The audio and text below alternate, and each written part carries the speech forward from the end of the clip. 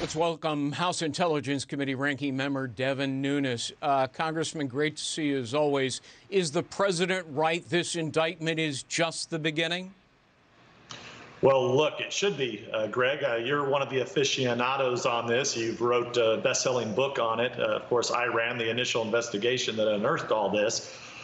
It would be hard for me to believe that more people didn't know about this. And if you read closely as to what Clinesmith said, it was after this indictment, he said that he had turned over this information to other people within DOJ and FBI. If that is the case, that means a whole bunch of other people knew about this Clinesmith information. Of course, this was hidden not just from the American people, but also from the United States Congress and myself, who was doing and conducting this investigation. We would have loved to have had this several years ago. This indictment is a long time coming. It's a bad day for the FBI, but I think it's good for America ultimately to have an FBI and a DOJ that's on the process at the beginning stages of being cleaned up. I was amused by Clinesmith's lawyer's rationalization. He said, oh, gosh golly gee, this is just a benign mistake on my client's part. He was really trying to clarify information. No, Congressman, when you falsify a document, when you change the language that originally said Carter Page is a CIA asset into he's not a CIA asset, what you're really doing is turning exculpatory information into inculpatory information. That's not benign, that's corrupt. Would you agree? Yeah, very much so. And I also want to remind the viewers out there tonight that this was also the French-speaking FBI lawyer. You may remember from the text messages that we unearthed, this was the person who said, "Vive la résistance." So, and that was in response to a question about whether or not he was going to leave the FBI after President Trump had been elected. So he knowingly and willingly had a motive here. It was in his text messages. And look, just to scare the hell out of everybody, this guy also ended up on the Mueller team, which the irony tonight that many of the people on that failed Mueller team that wasted $40 million of U.S. taxpayer money, the irony is that they're out tweeting in terms of that Clinesmith really didn't do anything wrong. I'm just paraphrasing. But the bottom line here is that this person had an axe to grind with the incoming president of the United States, later became the president. And it's just wrong, French speaking or not. The other thing I learned from reading several pages of the indictment today is that Comey didn't even ask Clinesmith to find out from the CIA whether Carter Page was an asset or not until 9 months after the first FISA warrant. And yet, Comey already knew that Page was an asset of the CIA. How do we know that? Carter Page, before the first FISA warrant application, sent Comey a direct letter that said, hey, I work for the CIA. I'm not a Russian spy. How do I know that? Because he gave me a copy of that letter. It's in both my books. And it's also a part of his congressional testimony, you'll recall. So isn't it true that James Comey concealed this information from the FISA court and perpetrated a fraud when he signed the FISA warrants?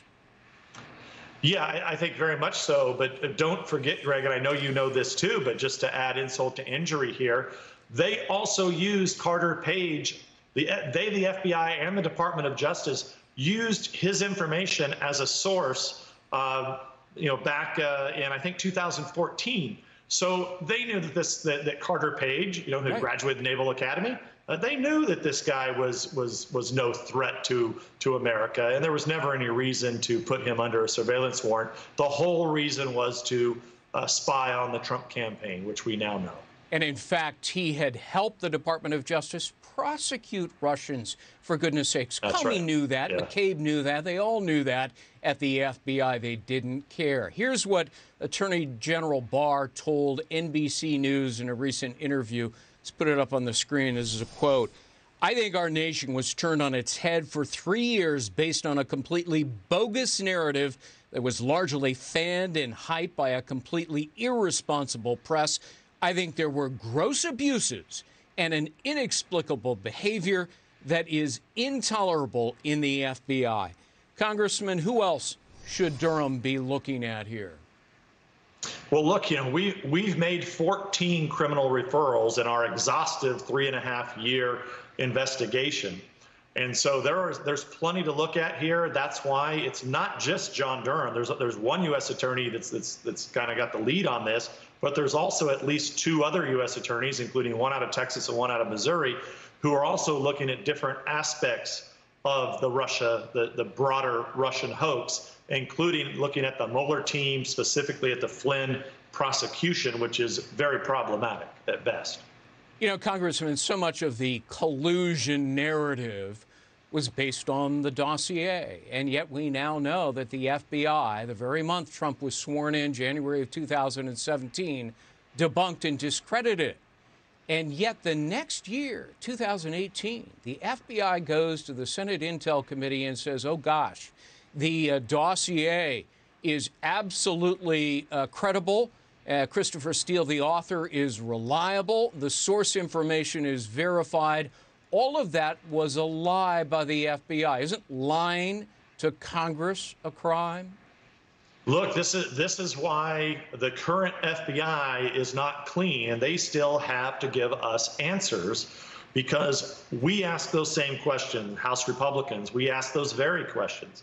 And we are very frustrated that, no one has come forward to say, hey, look, we got it wrong.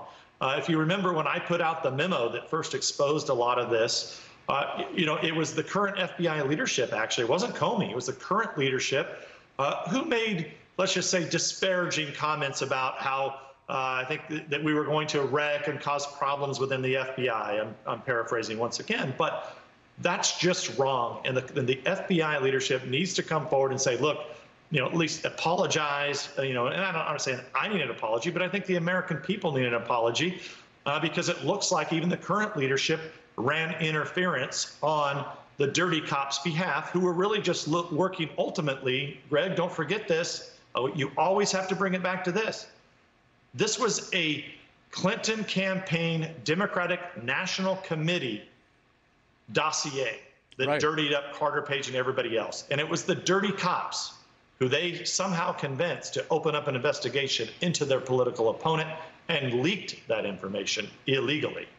Yeah, I mean, it was Hillary Clinton and Democrats that actually colluded with a foreign nation for Russian disinformation, and yet Bob Mueller never looked into that. Congressman Devin Nunes, thanks very much. And my pleasure, be Rick. sure to check out the Congressman's upcoming book, The Countdown to Socialism. Devin Nunes.